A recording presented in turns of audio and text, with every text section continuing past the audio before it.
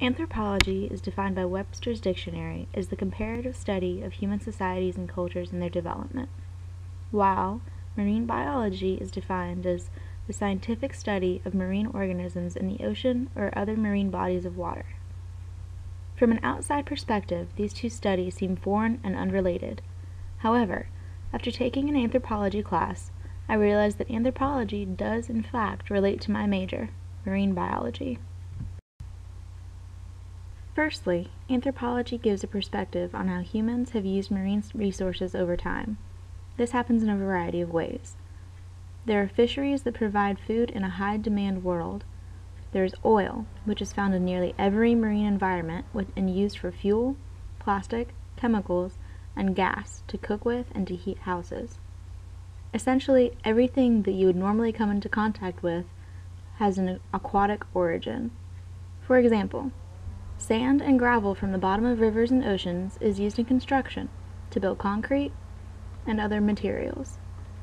Renewable energy that is utilized worldwide is vastly produced by the currents and streams of the oceans. The same waves that power those generators also attract scuba divers, whale watchers, and various recreational marine tourists. With all these resources available from marine environments, it's not surprising that humans have a long history of using the water to help them survive. Any survivalist knows that when you begin to set up civilization, you want to do it by water. The first people set up by lakes and rivers because water is an essential life source. For all means of production, from foragers to industrial capitalists, water is vital to survival. Not only to drink, but also to make the land fertile for crops and animals. And because humans have traditionally settled at the end of a water flow, a mode to move a product is greatly enhanced by floating goods downstream to help with the efficiency of whatever system that particular culture uses. Traditional civilizations who used water to directly benefit the society are ancient Egypt with the Nile River, the Fertile Crescent people by the Tigris and Euphrates rivers, and the ancient China Yellow River people with the Indus River. These cultures also knew the tragedies when their most needed resource disappeared. When lakes dry up and streams get clogged, and even ocean levels fall over time. When this does happen, the people whose culture revolves around a smooth relationship with water would have to adapt and find another way to survive or migrate to where water is available. Now that the populations have grown and industrialization has developed in the modern United States, our relationship with water has drastically changed. Now, we simply bring the water to us. Learning to manipulate our resources has been a long journey of development and progress. The first fishing hooks and harpoons were found in a large fish cave in a remote Southeast Asian island, handmade out of stone. By the use of carbon dating, anthropologists have found these tools to date roughly back to 42,000 years ago. The evidence found at this site suggests that the people used the fish to provide over 80% of their diet. While in contrast, the use of fish in the Japanese culture is not only a food source, but it has begun a major spreading around the world through the displays of raw fish that we know as sushi.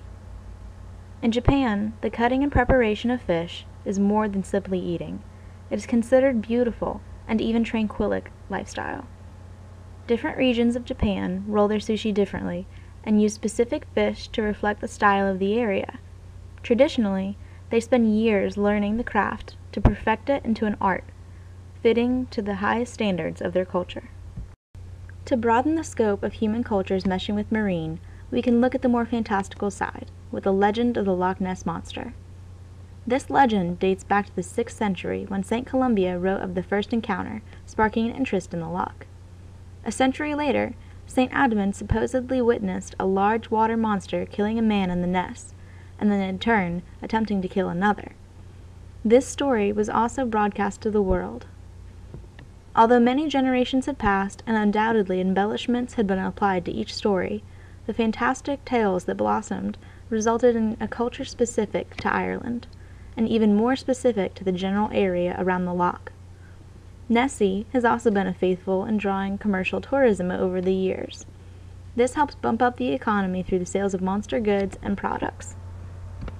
Moving now to another culture shaped by sea monsters is Greek mythology. This is a field where hydras, leviathans, and sirens, just to name a few, are all found in an array of resources, such as Homer, fishing logs, and personal records from the time. The culture of sea monsters and sea travel was forged on the shores of coastal communities, and then ignited when the unknown happened. Like disappearing people and disappearing ships, they were thought to be lost at the jaws of sea monster. These beliefs have survived the test of time and sparked an interest from folklorists and cryptozoologists who study the rare sightings and catalog them. Because all cultures gravitate to the water, sea monster accounts are found in virtually all cultures. For example, author Avinuus of Ora Martimia tells of Carthaginian explorer Hemclo's voyage in this passage, quote, "There are monsters of the deep, and beasts swim among the shallow and sluggishly crawling ships." End quote. Another recollection comes from Sir Humphrey Gilbert, who claimed to have encountered a lion-like sea monster with glaring eyes on his return voyage after claiming St. John's, Newfoundland in 1583 for England. Again, in July 1734, Hans Egger, a Norwegian missionary, reported that on a voyage to the western coast of Greenland, he observed, quote, "a most terrible creature, resembling nothing we ever saw before. It was longer than our whole ship." End quote. He stated later in the passage that the creature lifted its head so high it seemed to be higher than the crow's nest, and that it had fins that were giant and helped it propel through the water. Regardless of the time in history or the way it is utilized, marine biology, the study of the sea and all it has to offer, has helped mold cultures into their niches. It has propelled inventions and inspired art. It keeps all of us alive and ties all of us together, creating bonds that an anthropologist would be proud of.